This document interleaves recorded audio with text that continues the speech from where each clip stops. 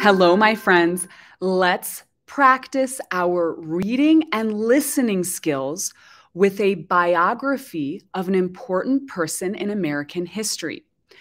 A biography is the story of a person's life. And today, we will look at the biography of Rosa Parks. Rosa Parks was born in Tuskegee, Alabama on February 4th, 1913.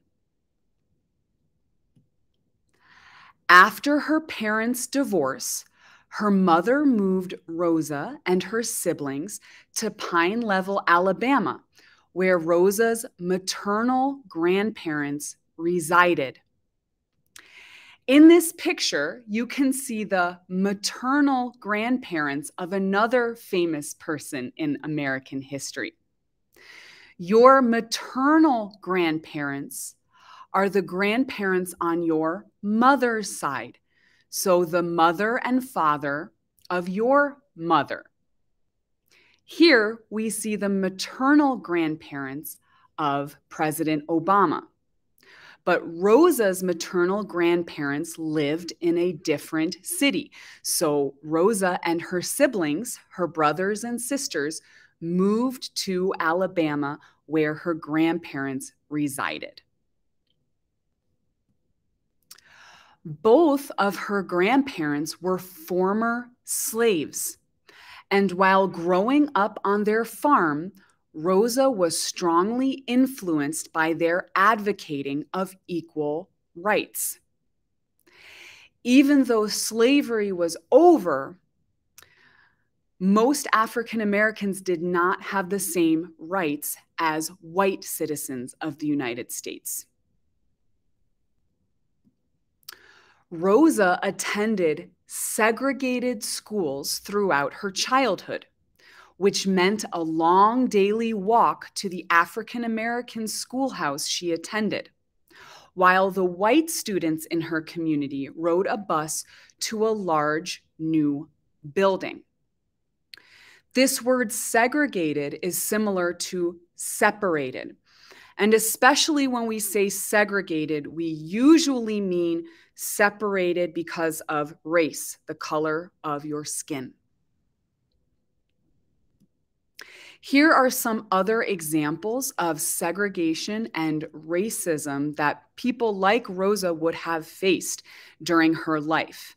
There were different entrances to restaurants. There were different water fountains. There were different swimming pools depending on if you were Black or white.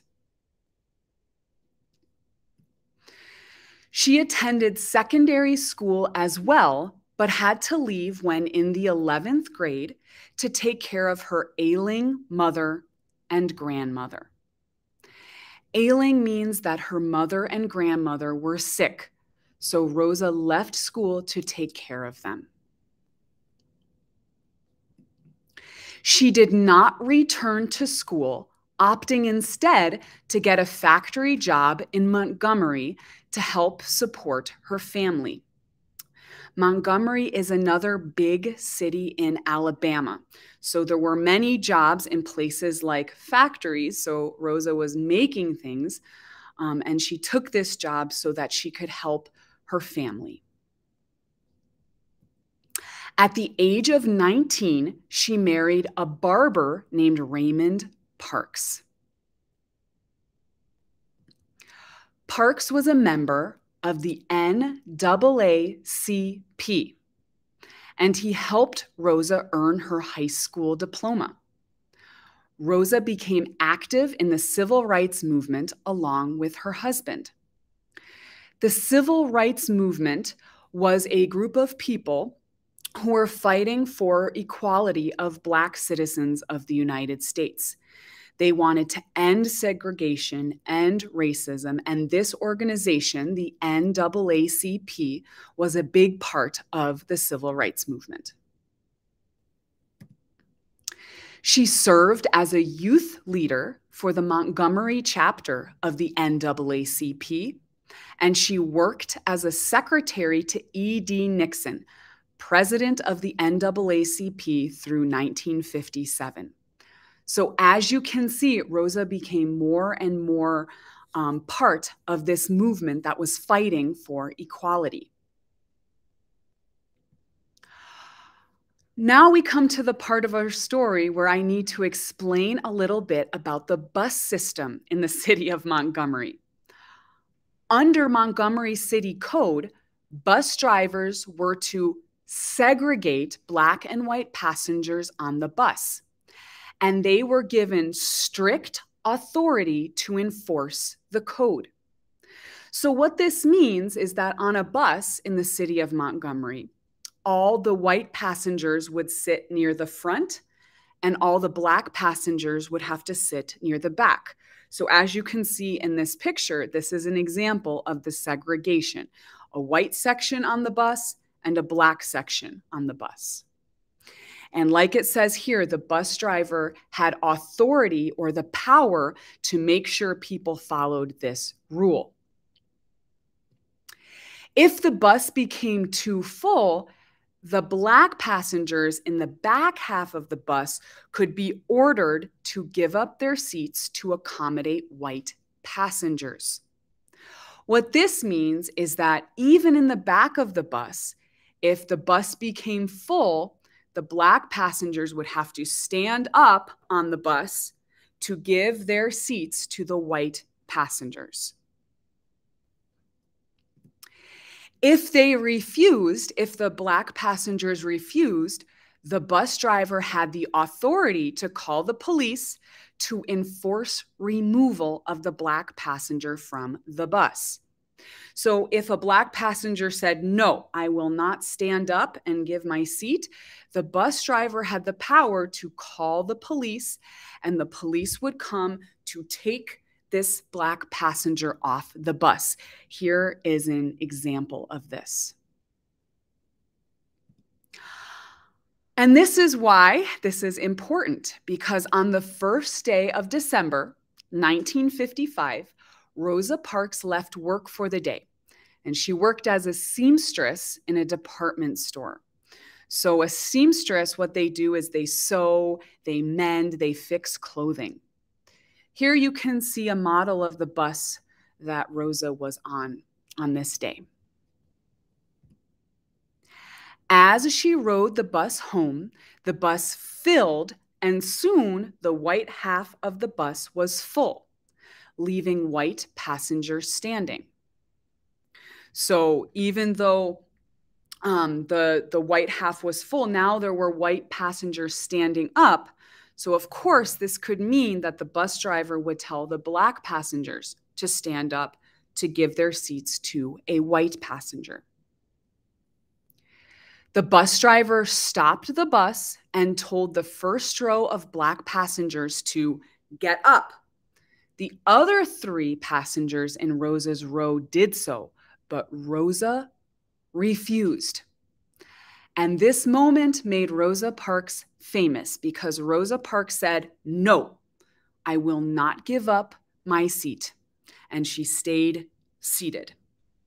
And here in this diagram, you can see the situation. Rosa was arrested for her refusal to give up her seat. Following her arrest, the NAACP organized a bus boycott in support of Rosa and racial equality.